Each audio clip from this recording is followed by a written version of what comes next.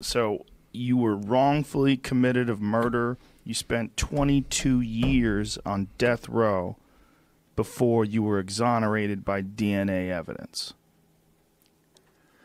Hello, everyone. My name is Nick Harris, and I was, as Joe said, convicted and sentenced to die for a rape and murder I didn't commit at the age of 21. I had never met the woman. I was in prison on unrelated charges, and I stupidly made up a story to try and get out of those charges. I don't know any of this, but I tried in desperation to get out of a lie that this officer put on me. I got pulled over in a stolen car. The cop beats me up. He puts charges on me. I'm facing life imprisonment, and I'm a junkie. Because all of my life I was destroyed by what happened to me at the age of 7. I kept it a secret, and I let it foster all the anger in me. So the police put a prisoner in the cell next to me. He said I confessed to him. I was given a 3-day trial.